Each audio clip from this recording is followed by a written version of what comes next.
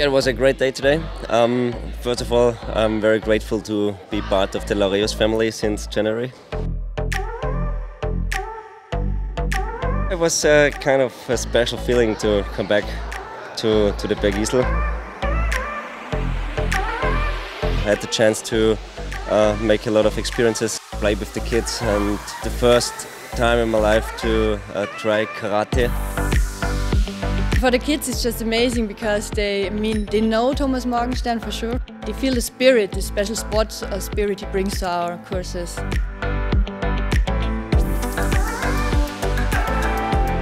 Sport, it's about to change the world and to change the life of a human.